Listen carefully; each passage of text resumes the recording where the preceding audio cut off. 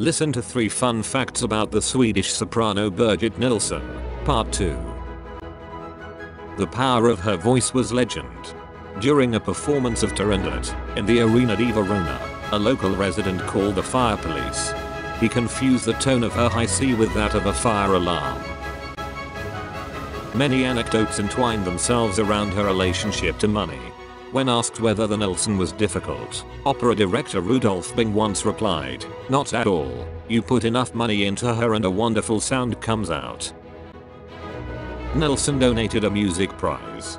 He has been given the nickname Nobel Prize for Music because the award ceremony takes place at the Royal Opera House in Stockholm, and it is awarded by the King of Sweden.